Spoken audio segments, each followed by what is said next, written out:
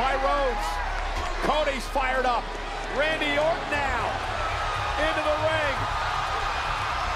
RKO to Tonga. Kick from FATU. Down goes Rhodes. Like a cruise missile through the ropes. Went for the Samoan spike. Starter to Sikoa. Wait a minute, Cody thrown into the ring by FATU.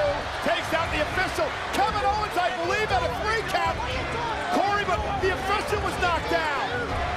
And now Jacob FATU with a super kick and another one. I think Kevin Owens had the match won. You're right, Cole. Sikoa into the cover. Hook to the leg. The Bloodline with the win. Here are your winners, the Bloodline!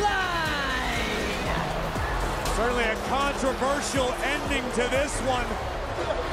Chaos inside and out of the ring. But the W belongs to the Bloodline. Kevin Owens visibly upset.